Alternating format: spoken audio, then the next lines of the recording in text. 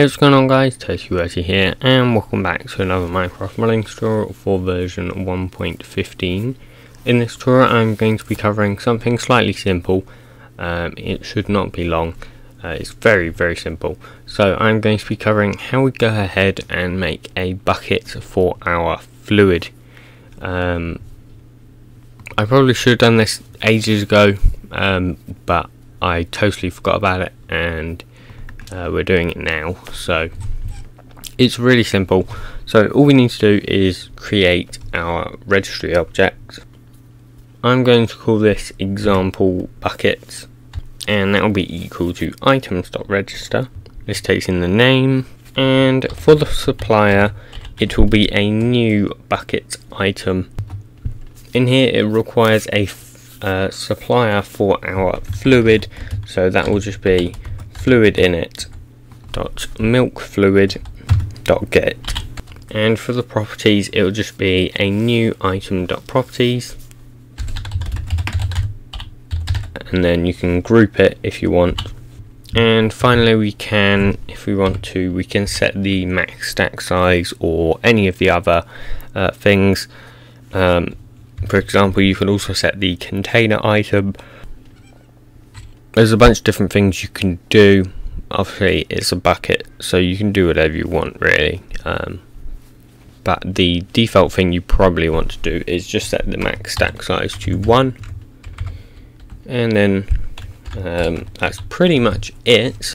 However, we do need to go into our fluid init class, and in here we need to go to our fluid properties, so milk properties right here, and after dot block we can just do dot bucket, and that will be a supplier of item init dot example buckets dot get,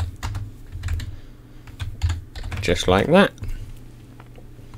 And now you just want to go ahead, do the JSONs, do the texture, and that's it. So I will see you guys after I have done that. Okay, so I am now back in the game. As you can see, here is my example bucket, and if I just place it down, you can see it goes ahead and places the fluid just as it should do. So yeah, I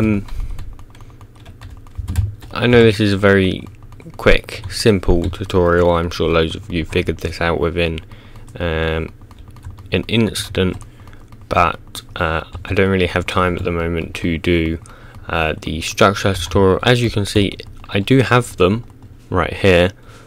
This is the structure generated,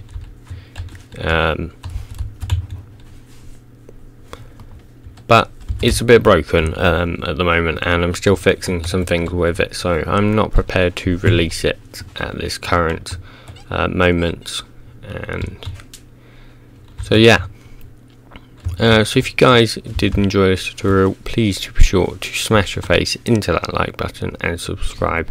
If you really enjoyed, please be sure to share it, and yeah, I will see you guys in the next one. Goodbye.